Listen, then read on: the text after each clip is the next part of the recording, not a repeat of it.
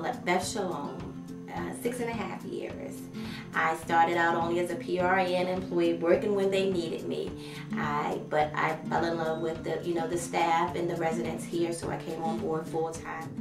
I arrive about 6:30 in the morning, and there's a licensed nurse here. At 7, the day shift staff starts to arrive. They receive report from me, and they go about their day. Tashima or anyone that's available, please come to the first floor nurse. Residents that need to have assistance, whether it's contact assisting with showering or contact assisting with dressing, then that's what they do. I wear many hats. I supervise the nursing team here, meaning the med techs on the floor. I also am responsible for arranging transportation to doctor's appointments, transportation to hair appointments, transportation to outpatient rehab. I work very closely with the rehab team also to make sure that every effort and every base has been covered for our residents. And it's a big job, you know. We love what we do. It's in our heart. We have some days are slow, some days are, fast paced. You come in the morning, you never know what you're hit with. So it's just a lot. It's a lot. But it's fun and I enjoy what I do. When your loved one come into Beth Sholom, this is their home. And we are working in their home.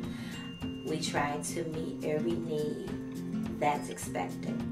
How are you doing today? They are human. They are, a resident.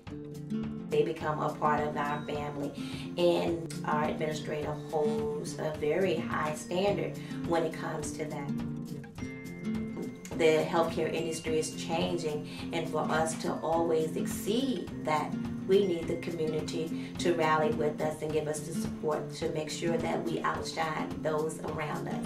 And I feel that we exemplify or excel in assisted living. We are a 24-hour care facility. A lot of facilities don't have a licensed nurse available after, say, 6 p.m.